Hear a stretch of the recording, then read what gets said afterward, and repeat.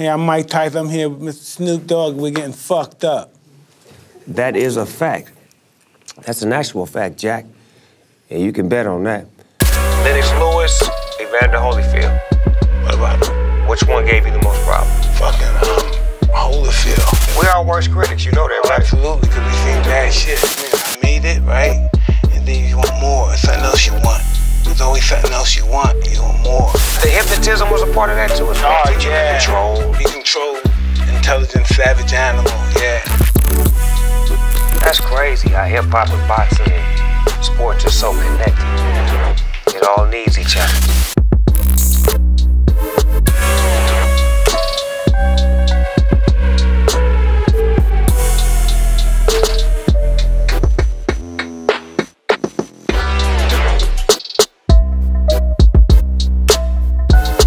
Ladies and gentlemen, boys and girls, you inside the GGN News Network. I'm your host with the most, Finding Nemo, a.k.a. Nemo Hoes. And today I got the motherfucking champ on the show. Yes, sir. Happy to be here. Happy to be here. What's happening, Iron Mike? What's up, baby? Nothing, man. I came to here smoke with you and express some of these new companies I'm building. I see you, man. You popping. You got the ranch companies popping off. Let's talk about a couple of them right now. Yeah, we got the copper gel. This is for aches and stuff. After you finish working out and you're fucked up, you ate this. Go deep down and start all your muscles, clean you up, get all the toxin out of you. No, it's a doll rubs on you. Oh, okay. You rub it on where you actually hurting that. Yeah. You brought some of the products with you today? I brought the flower today for you. Oh, wow. That's the shit. We can damn sure try that out right now. The flower game. That's what this was in this little bowl right here, huh? Yes. I see you got some glassware. This is yours, too? Yeah, absolutely. It's an edition. I don't know, that's probably one of the first editions that come out. This shit hit hard, too. Nigga, I hit this motherfucker before we got on the air and damn near fell out. I had to run into another room and grab my second set of lungs. I'm always glad to please you, though, brother. I love that part of the game, though. You always do that. That's what you've been doing since A1. What made you decide to start doing business other than boxing business? I was doing a movie with my partner, Rob Hickman, and my brother-in-law was discussing with him about the weed business. My brother-in-law had 2 or 3 stores, and so he discussed it, and he found out that wasn't the right thing to do, so they went into more discussing distribution, you know what I mean, around the world. And Rob thought that was a good idea, and they brought it to me, and I thought it was a no-brainer, and I decided I wanted to do it. I wanted to be down with that. Because you so global, so it's like, business-wise, you know, you can reach regions and parts of the world that the average... And it's not so interesting that you say that, because when I go to Europe somewhere and I want to go buy some weed, and I go in the store and they got the plants. You got to wait till the plant develop to get your weed. It's like it's just a slow process, but now by what you're doing and by becoming legal everywhere, you'll be able to have your product in countries where they love you. Now they're going to love your product, and it makes it an easy sell for you. That's brilliant business right there, Mike. What have you been up to, man, with your product? Man, I'm in Canada right now trying to figure it out. I went over there, try to put some things together. It's a nice hotel in Canada. Canada's a little bit more ahead of the game than over here. Right. They understand what's going on. Their lawmakers are a little bit, you know, more in tune. Why do you think they're afraid over here? I don't think they're afraid. I think that they can't maximize all of the money right now, and they need to gain control. Because I don't think cash business, exactly. They want to gain more of the control before they actually do it. Because you can't really monitor it until you take that away. But I don't think they should take it away. I think they should leave every level of the game because it's business. It doesn't affect nothing. That level doesn't affect this level. Because your level and my level, we're going outside of the normal realm. We're going global. What's the best herb that you smoke since you've been doing this cannabis thing? Because I know everybody give it to you now, left and right. Well, I like sour diesel. You like sour diesel? Yeah. Damn. I like sour diesel. Damn, I wouldn't expect that. You like it in a joint or backwood? Backwood. But they don't be rolling backwoods for you. No, it's blunt. I see that they be rolling the motherfucking joints. I'm gonna have to get you my guy if we be having them already pre-rolled for you, so you don't have to be stuffing and I appreciate that. Watch this. You get that lighter? Watch this right here, though. Already rolled up. Already rolled up. Yeah, that's what we need. Yeah. Already rolled up. Already rolled up. Yeah, we're gonna check it out. Yeah. All you gotta do is pop the top and put some fire at the end of it. You ain't got time to be rolling up nothing. You the champ. So Snoop, tell me, man. This side where the see where the cut is at? It's easy if you do it right there on the line right there. Show me. Bang, right there on the line, you push him up beautiful. right there. That's Snatch him on out of there. Hello. Teamwork make a dream work. Hey, tell me, did you miss those good times in Death Row? I know we had some hard, but those were some good times, though. I miss those great times at Death Row. I got a song called Let Bygones Be Bygones. I think I heard it. They played it for you? Yeah, I listened to it. So it's a record where I'm reflecting on all of the great times that I had on Death Row. And I tell you, Death Row was some of the greatest times in my life.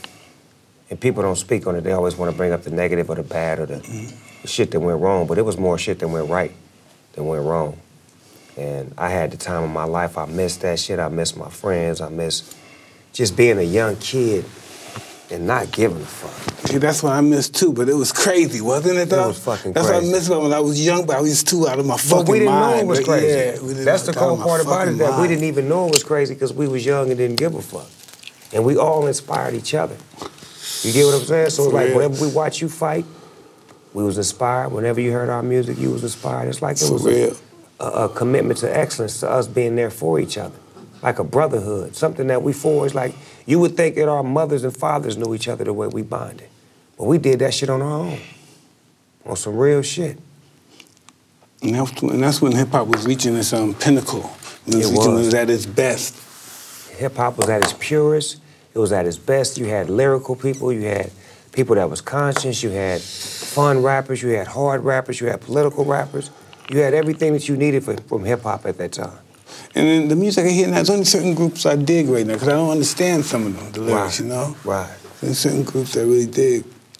But see, that's because their music is for the young generation. When we was coming up, our music was for us, but we was the young generation. They didn't really understand it when we was dropping it. You know, they was into the old school music, but we had to show them, look, this new shit, you gonna like this, just keep listening to it. They said, fuck the police, nigga. Man. Fuck, that blew my mind. I was young, but I was fighting. But how many years had motherfuckers wanted to say that but couldn't say it? You get what I'm saying? For real. So that's what it is. That's what I love about hip-hop. Hip-hop is the voice for the voiceless. For those who can't speak, let hip-hop do it for you. Mike, who was one of your favorite hip-hop groups of all time? Run DMC. Wasn't them buff? They was the shit. I just told somebody the other day, I performed with them in 1994 on stage. And when I seen them perform, I never wanted to perform again like I was performing. I had to step up to another level. Because the way they performed. They had that power, that energy. Boom, they control the crowd. Face, yeah. They fucking control the crowd. Real MCs. Damn, Run DMC. Then LL came after that. LL is the shit. We was just talking about LL. He one of the greatest in hip-hop. He need a movie. They need to do a movie on him. Yeah, that's going to be interesting. You know, he come from a fighting family from fighting. I'm talking about way back in slavery time. For real? His fighters were champions. He has a great legendary great uncle that was a fighter. He fought Bell Knuckles. He beat everybody in America. He's an American champion. He documented. He's an American champion. So LL Cool J bloodline is fighting. Yeah, and then he had another uncle that was a light heavyweight champion. He even fought Joe Louis. 2 champions in his bloodline from slavery time and for in the early 60s. 20th century. Damn. That's crazy how hip-hop and boxing and sports are so connected. Yeah. It all needs each other. Because, you know, back in the beginning of time, the only people that hung out with just like the fighters and the entertainers, and they couldn't go nowhere. They were black. They only go to one place to go out, so they all got familiar with one another. Right, right.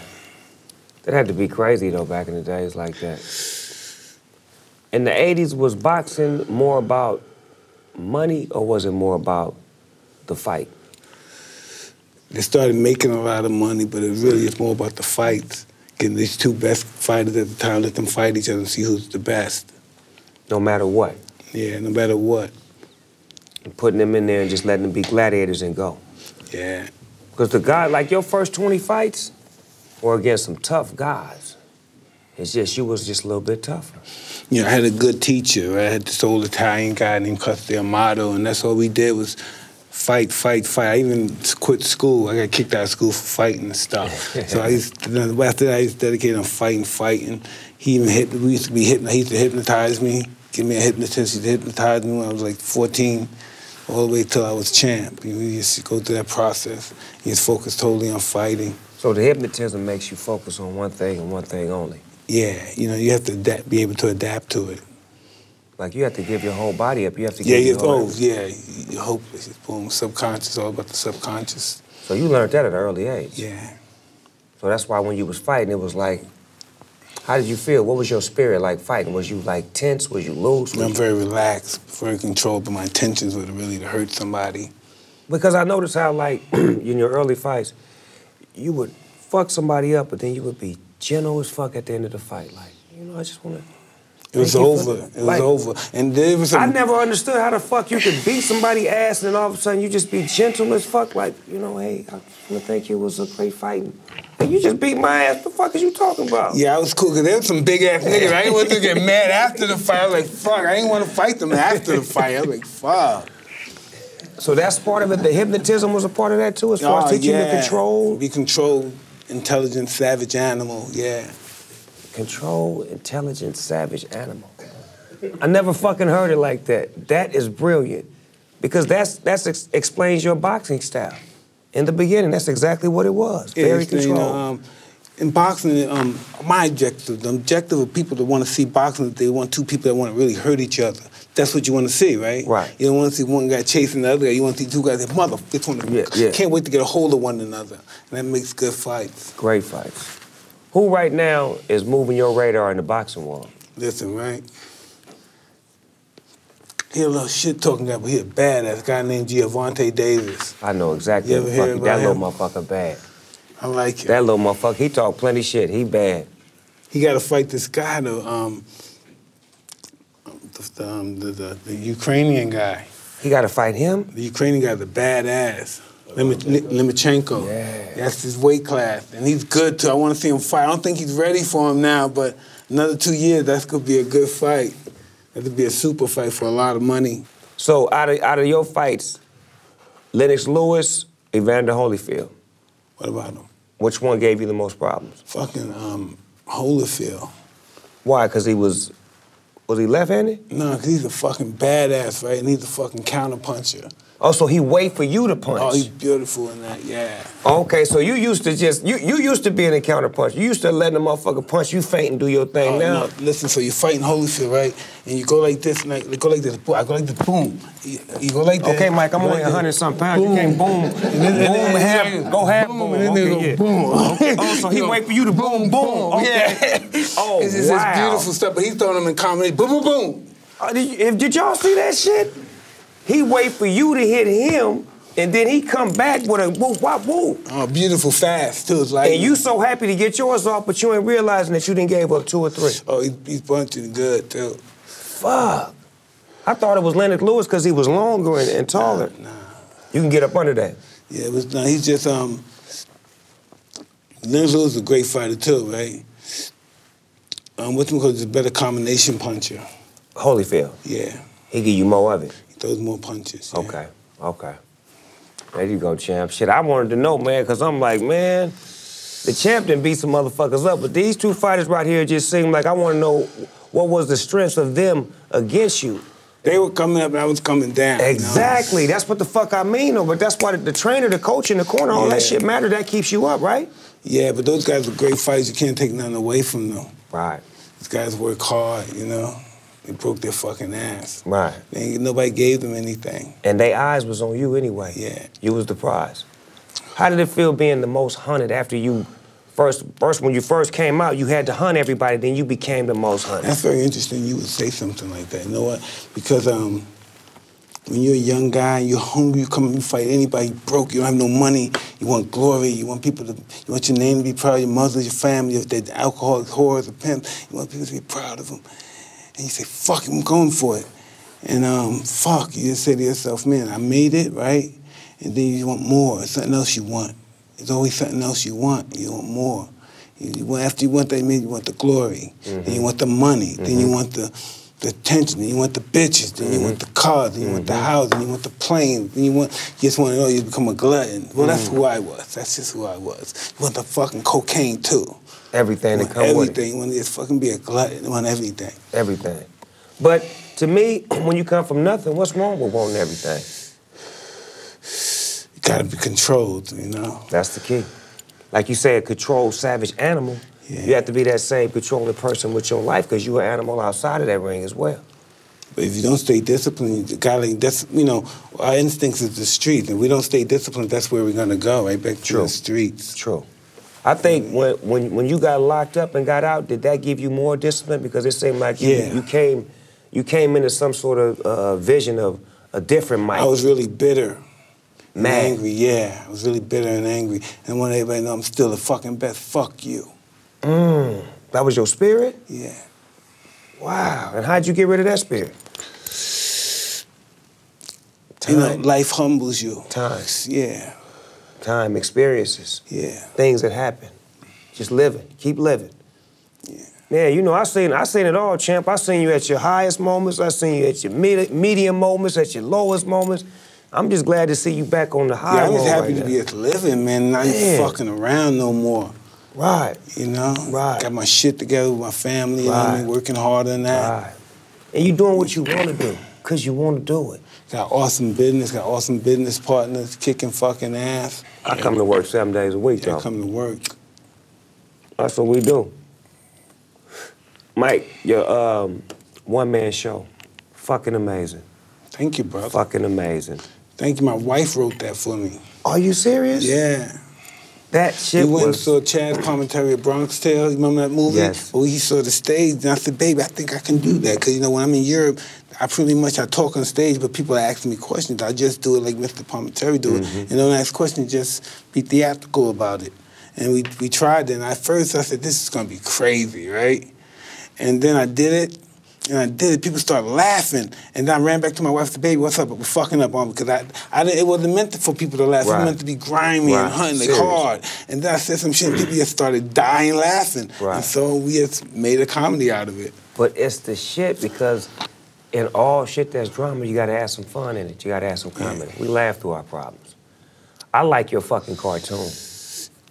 Oh, man, that's another story. That motherfucking cartoon is the shit. Listen, Snoop, I fucking love it. I tell you about this. Listen, I'm at my house in Vegas, and these white guys are at the door. These motherfuckers just at the door. And I'm like, you know, I don't know how they even got in. They had to call again, so they entered the door, and then my cousin, I said, yes. I thought they were feds. I didn't know what they were. I said, what's happening? Because nobody rang my door. I rang the phone to let them in. So I'm talking to them, and they're talking about where they're from, and they want to do a fucking cartoon. I said, I don't think that's a good idea. I don't think I want to do that. What? And he said, I didn't think so either. I said, okay, let's try. So I went there, and they did a few funny-looking sketches and stuff, and I didn't like the way it looked. And then I tried it. I said, I saw it moving, and I saw the cartoon acting. I said, wow, this shit is fly. And then I got into it then. Man, that shit is some of the dopest, funniest, flyest, creative shit I've seen in years. I had no idea. I said, these guys in the studio must know what they're talking about then, because I said, no, I didn't want to do it. I thought it'd be whack, cartoon Mike on a cartoon. What the fuck, I'm gonna be on a cartoon? So they made it like Scooby-Doo and the A-Team got together. That shit is dope. But how do people respond to it? What's the feedback? Everybody loved it. They loving it? Everybody loves it, yeah. No negative shit? None, whatsoever. See, that's what we always think that shit ain't gonna be right and it be the shit that be the greatest shit ever. I had no idea. We are worst critics, you know that, right? Absolutely, because we seen bad shit. So what you doing movie-wise? Because I fucking loved you in the IP. Remember when I seen you at the premiere that night? Yeah. I'm doing this show right now. It's something like Curb Your Enthusiasm. Remember that show? Mm-hmm. And it's called Rolling with the Punches. Russell Peters is one of my assistants, and we're cultivating the cannabis business. And during that process, we got some, enigmas to deal with, some quagmires and all that shit. Yeah, they in the way. Baby mamas, drama. All that bullshit. Now, on the movie tip, I see you do a lot of martial arts now. Like, you boxing, but they implement some martial arts now into your shit. Yeah. So you really practicing, or is it just for the movie? No, that was for the that just happened. You know, that shit was dope as fuck. Then the clock went off. Ding. shit. That shit was so Yeah, crucial. it was really good. I won the award for the new artist of Asia. That was hard. Then I seen you in the kickboxer one. Yeah, I did that one too. I see you fucking it up, Mike. You getting more and more into it, like doing other shit. Like that's what it's supposed to be like. Never be in a box, like. I realized that as I got older, you know, when I was younger and I was going through my adversity and bankruptcy and all that bullshit, I was like, well, how am I going to do this shit? And I'm high every day. My nose fucked up. I don't know how this shit's going to, I can't stop. I'm like, how the fuck this shit going to stop? When this shit going to be over? Then one day, shit, yeah, stop. I wanted to stop this shit. You stopped on your own or somebody made you stop? Nah, I stopped on my own. My help from my wife. Self-discipline. Yeah. And your wife? And my wife, yeah. It take that. You got to be self-inflicted first and foremost. You got to want it more than anybody. But look at it now. Look how shit is flowing now. Like, you just think about, like, man, I had all this money, all this shit, but now you got all this peace and all this happiness, which means more than that. That's so incredibly right, you know. Never knew by doing this, the money I made in boxing is nothing compared to what we've been making and stuff. You own this. You didn't own it. No, not at all. It's a big I difference. was owned. Exactly. I was owned. Boy, I was owned. That's the ownership, slave ship in the beginning. Once we learn how to own our own shit, then we want to own our shit. Not ownership, we want to own our own shit. This is living now. Now you finally reached the pinnacle of living. You reached the pinnacle of boxing many years ago. Now you reached the pinnacle of living. When the things that matter the most are in the right perspective and your priorities are in order. And we were too young with all that money. We were too crazy and young. How they gonna give all these niggas all this money at that age? All this fucking money, hundreds of millions. Listen to we're like 20, we young kids, all this money. We had nobody to guide us and no, Mike, don't take that money. No one trained you how to spend. No one trained you how to spend the money or save the money. All that money, nobody's gonna say, "Oh, Mike, put this on the side." We just got to be free with all this stuff to do what we want with it. But when we live our life like rock stars and we live it out the way it's supposed to be lived, we live it, man. Crazy. Hey, that's the history books. You can't rewrite that. That shit is what it is. Snoop, listen, let me get personal since we're talking, and it's the past. How you live like that, people out for your head. You on the street living, going to studios, people know where you're at, you got to deal with beef.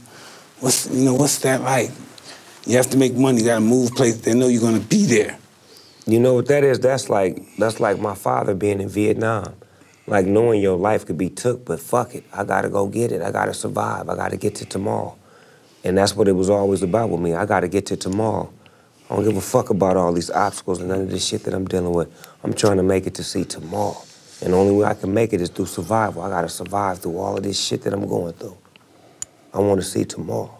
You were the only Crip in that sea of blood.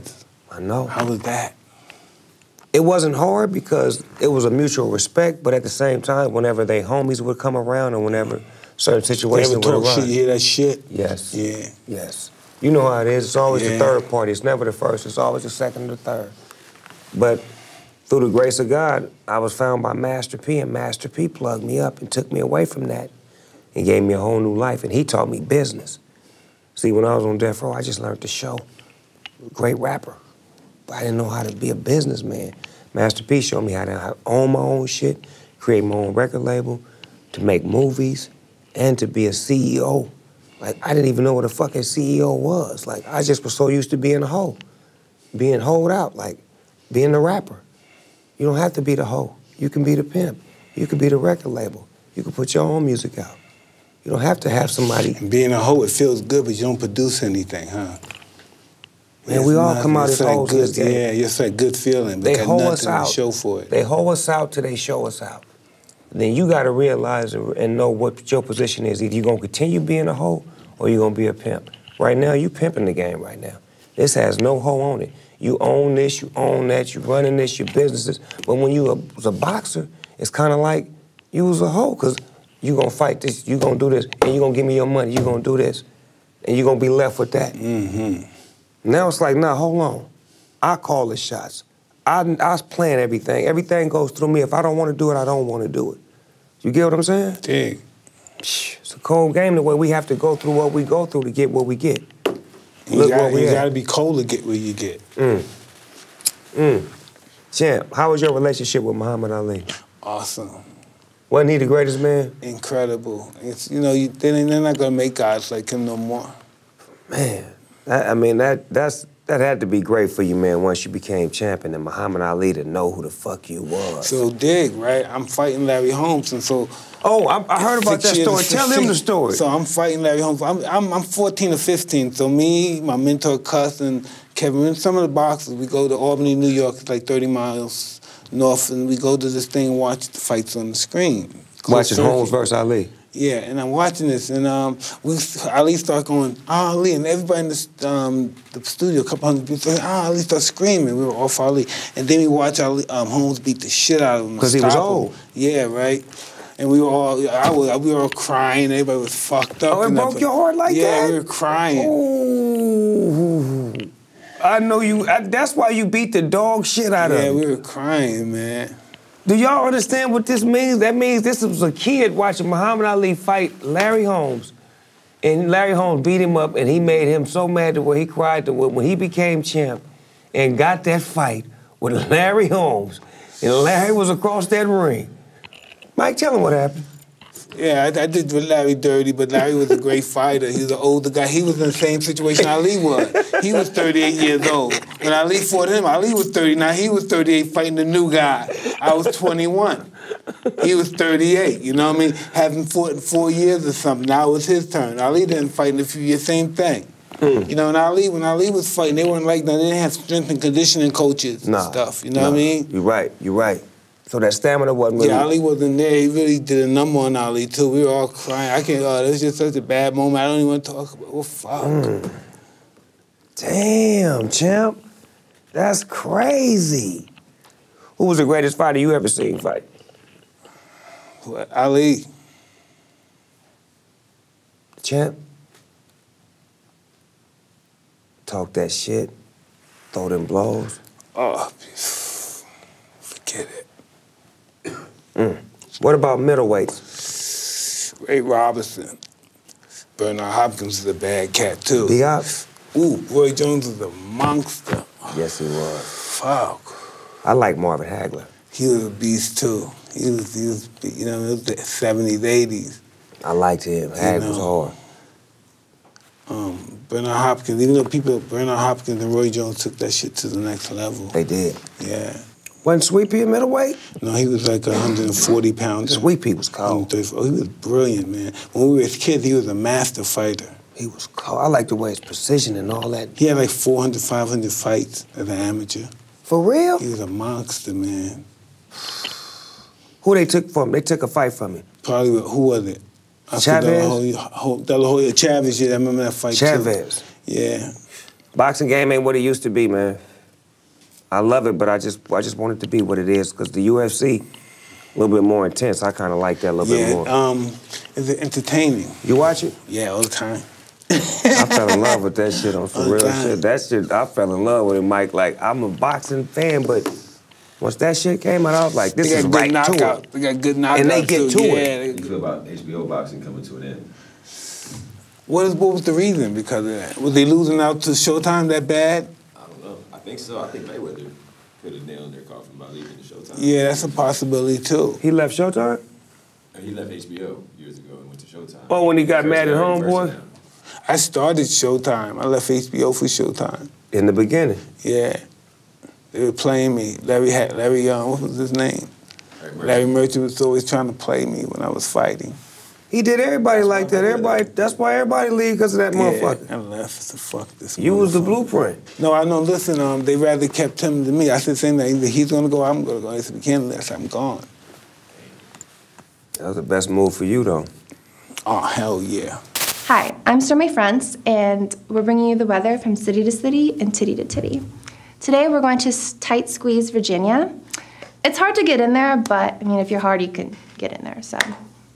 yeah, you know, just get there.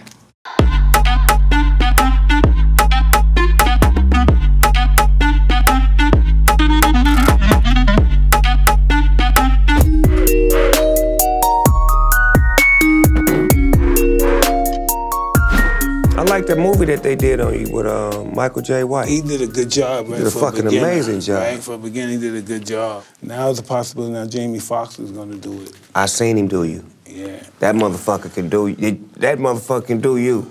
I seen him, the nigga that had his whole thing on, he was doing you like a motherfucker. I said, okay. He did it here, right? Yeah, I think he'd be amazing. Did you have Jamie here? Mm-hmm. I was so fly, but...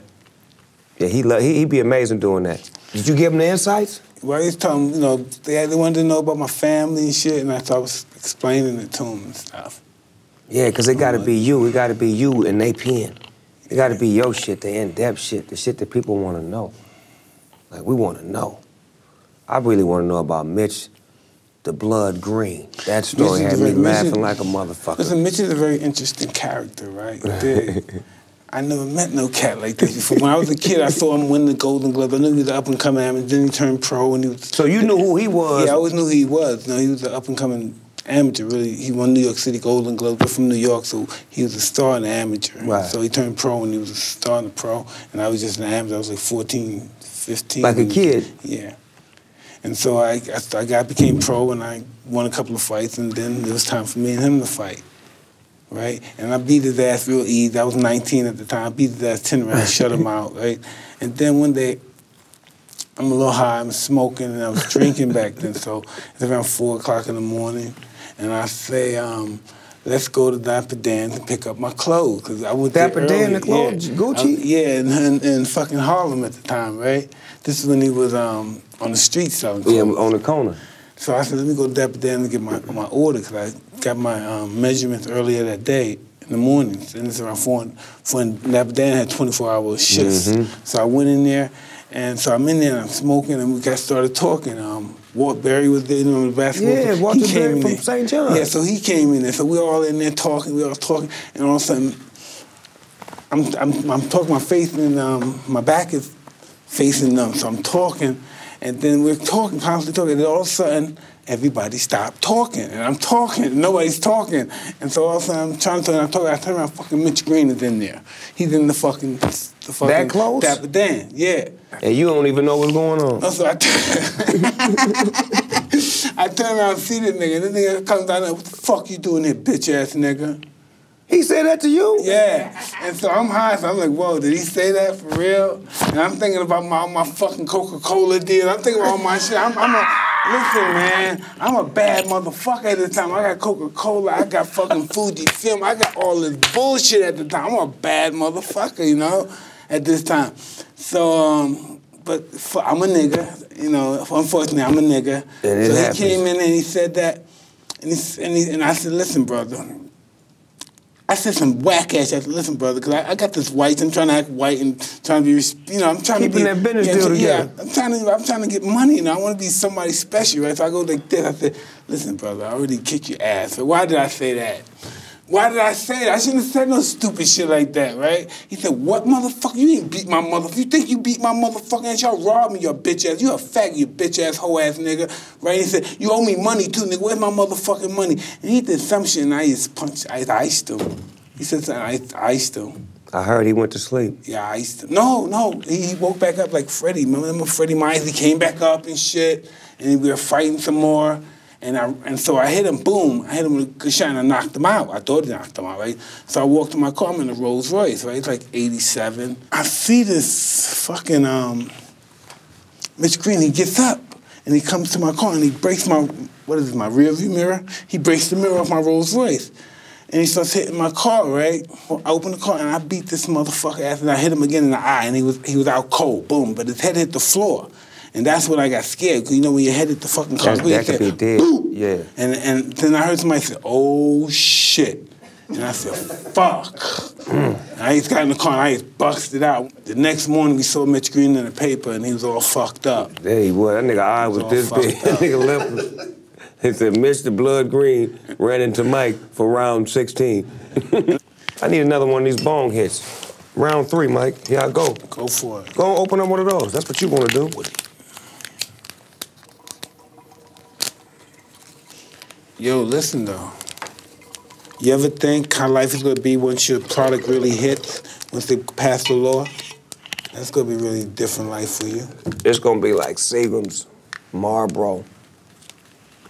You know, things, brands of that nature. Yeah, but how you think you're going to handle that? I think I'm going to pass it down to my grandkids. I'm a grandfather now. Congratulations, brother. Thank you. I want to make sure that my grandkids and generations after me don't have to struggle like I did, and just make sure I leave something for them foundation-wise that can outlive me. Come on, Mosley, come with this slick shit you always... this out for you because there's got some Twitter questions for some fans. Oh, for real? People ask questions? Yeah. We up here fucked up talking shit, man. Tweeted it out. Okay, Twitter questions. At Boxer Identity, have any of your tigers ever given you any problems? No, but one of my lions gave me around 8 stitches. For real? Yeah. Where he bit you at? In your arm? No, it was this around here somewhere he bit me. Was he mad or was it an accidental bite? I was trying to give him a tetanus shot. Oh, and he snapped? Fucking bit the shit out of me. He was scared. What the fuck was you doing getting him a technic shot, Dr. Mike Tyson? Yeah, he needed it. He needed the fucking shot, man. He's sick. What I'm saying though, Mike, you know you're supposed to bring somebody in to shoot that shit in the tiger. That my lion, motherfucker. I couldn't wait. I didn't want no one to know I had the fucking cat. I didn't have papers at that time. That's right. What is your favorite thing or place to eat when you go back to New York? Listen, I don't go to New York much, right? But when I go there, it's pretty much Mr. Chow. Mr. Chow? Yeah. That's top of the line right there. At Closed Green Skies asks the question, who was the hardest puncher you ever faced? Fuck. Probably Lennox Lewis. For real? Yeah. That motherfucking hands was this big. One night that motherfucker grabbed my weed and rolled a blunt with one hand. Yeah. The motherfucking hand was this big, one of them. Yeah, he's a monster. Rude boy. Top selector. Illy Agani asked the question, can you tell us some Tupac stories? I'm in prison, so I'm in prison. That somebody, God comes into me, Tyson calls me in the room and said, it's this young guy, you know, he wants to see you, he's not on your list, and it's cool to let him in. Something to that effect, and we let him in, he came in, I met him. I believe he had wrote me a letter first and asked me to come in. So that's how I met him. So he came in, I met him. And man, this guy has so much energy. This guy has so much energy. He was so pumped. He jumped on top of the table. I said, my brother, get down right now. Get down. You know what I mean? He didn't know where he was. I said, get down, get down. So he came out and he said, man, I told my mom she let me in the club. Cause I let him in the club one night. And he said, you let me in the club. We had fun. We rocked the mic. And he was out there talking. And he was just an interesting guy, man. He was just special. You just knew he was special. His spirit, he was just fearless, man. His spirit was so, like you said, jubilant. Like, a lot of people think he just was some tough guy, some mean gangster. Oh, so smart. He was smart, fun, cracking jokes, smiling, laughing. Conscious. Man, what a friend. What a friend. But dig, right? When you really think about where he came from, that fame must have fucked him up, huh? It had to. That fame had to fuck him up. Imagine, you know, coming from where we come from like that, and then he comes to the world, he blows up like that all over the world. Even when I'm in Africa, we're all over Europe, people always say, what was Tupac like? Everybody always asks me that. That is the question I get asked the most as well. How was he? How was he? Like, that's the myth. Everybody want to know how was he, because they didn't get a chance to know that. He's like a fucking god in some places, you know? Like those African children of war, they name their generals after Tupac. I'm General Tupac. They go in the, I'm for real, look it up, General Tupac out in the Congos, in the shop, in the castle. Yeah, man. I know what you're talking about when they had them young soldiers over there. Yeah. Damn. Round 4. Refill. What they light at, Mike? Let's get it together. Tell me. Lord. What $1 can get you over there. Listen, that strip club is so different than ours.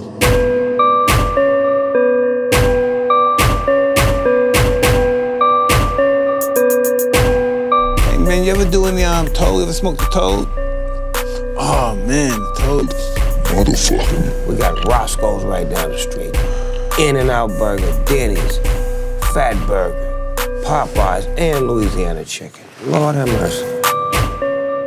Turkey bacon, Imagine if a bear was on your back porch in your trash can. Yikes! Let him get what he need and let him get on out of there. He only here for the food. Crazy white motherfucker. Ugh. Like, no. Yuck. So what's Martha Stewart like? Tell me about this shit. Man, she's amazing, Mike. I gotta get you on the show to come on the show, man. So he cuts the eggs and shit. Yikes! I ain't never seen a motherfucking turkey. That had bacon on it. So I'm trying to figure out where the fuck they getting this turkey bacon from. And it's gummy as a motherfucker, so you can chew that motherfucker for 45 minutes. It is. Before It you is even very swallow chewy, it. right? Yeah, 45 minutes in there. What you choose? Let me get some of that bubble No, gum. ain't no bubble gum. That's turkey bacon. Oh, wow. Aren't you so happy that you're married now, you settled Come now? on, man. The half of the battle Fuck. is being able to come home to something. Yeah, isn't that a trip?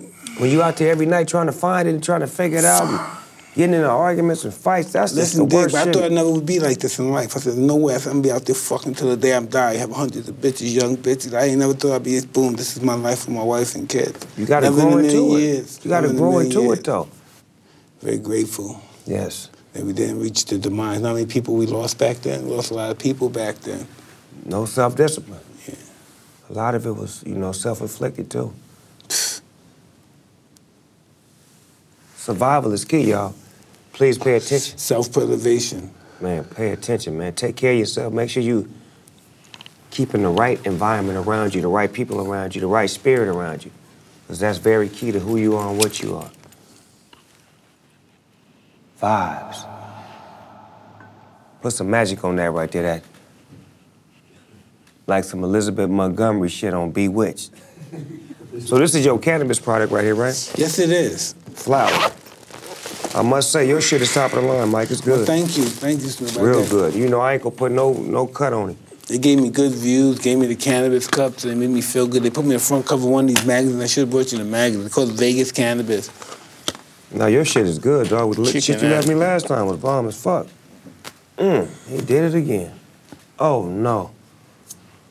We're getting ready to do Brian Gumbel and Forbes magazine about our cannabis. Brian Gumbo? Yeah. From HBO Sports? Yeah, we're going to try to get an interview with him about discussing our big. cannabis. I like his interviews. Real Sports. I've been watching him since I was a kid. He's been doing it for the longest. Oh, Brian Gumbo.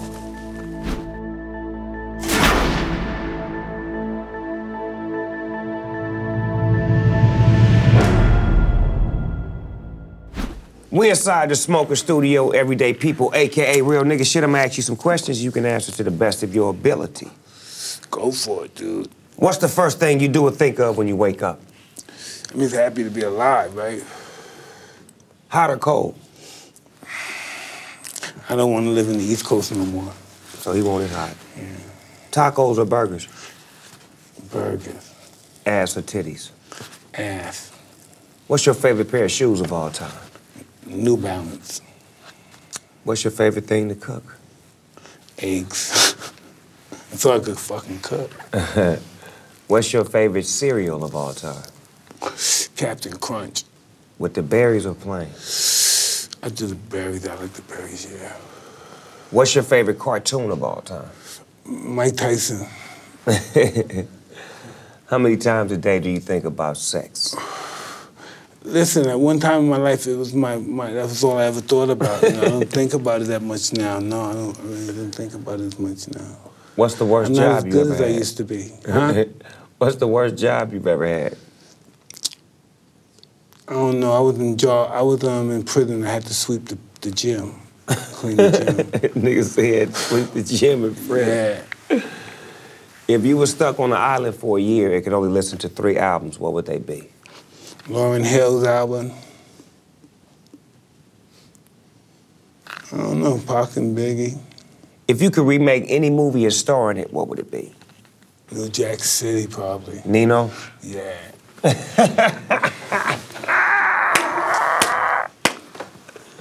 Nino was a bad New motherfucker. Jack City. Nino say, cancel this bitch. Poured champagne on her. And G Money had to get rid of her.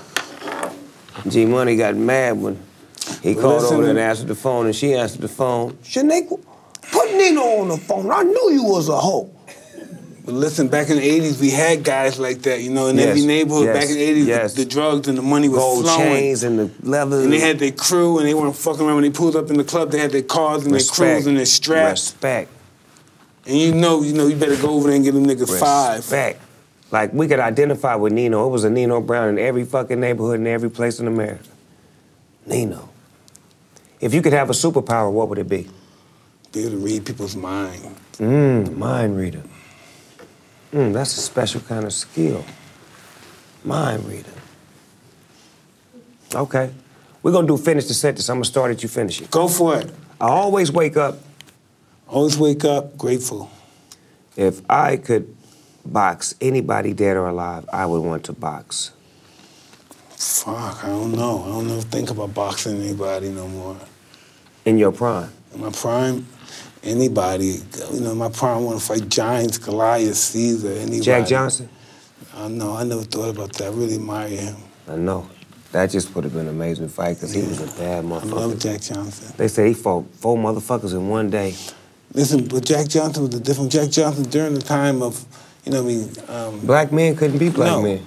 Listen, man, at the height of the Ku Klux Klan, we had no rights. Jack Johnson was eloquent, so he was just very disrespectful to them. He was just very disrespectful. He'd beat them up and talk to the guys. He said, what do you think? I bet you $10,000 that I'll knock him out in the next round. He's talking crazy to these people. These people say, I'm going to kill you, nigga. I'm going to hang you. After the fight, you're going to be met by a bullet. They talking crazy. There's 20,000, 40,000 people. And against him. And he's fucking with them. Whoa, why they ain't told his fucking life story? Man, that's the life story. James Earl Jones did his story. It was a good story. If I could see anybody box, dead or alive, I want to see Muhammad Ali.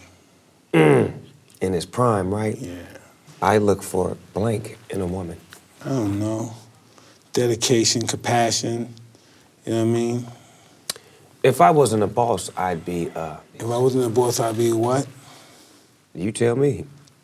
You have to finish the sentence. I don't know. If I wasn't doing this right now, I'd probably be doing my international shows, my one-man shows and stuff across the world and stuff. That's what I was doing until I got involved with this, pretty much. Oh, so this just put a... I was doing movies, then you're traveling the world, getting gigs and stuff. But this is more... This is pretty much hands-on. I'm gotta be there. Focused with it, and it's paying off pretty well, you know? In a real motherfucking way. Man, much success to you, Mike, man. I'm so happy for you, happy that you got your shit together and everything is flowing for you. Your business hand looking strong, you looking good. Got your beard game together looking like Kenny Rogers. Man. You got to know when to fold them and when to hold them. This is awesome, man. I appreciate being invited here, bro. Mike, you know, we fuck with you, man. We family. We're cut above the rest. Mike is a professional, man. Them motherfuckers are professional. Why they give me the zipper when it don't open up? I don't know, nigga.